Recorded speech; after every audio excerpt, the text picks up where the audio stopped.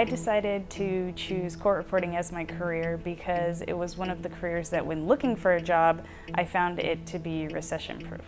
My experience at Bryan College was very enjoyable. It was a lot of hard work, but the instructors really help you with everything that you're trying to do.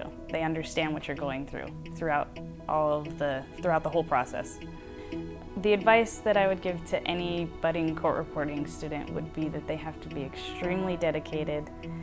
They have to take the time to do this. It's not going to be something that you can do part-time as far as how much effort you put into it. Even if you're an online student or a part-time student, you still have to, when you're in class or practicing, put yourself into it wholeheartedly.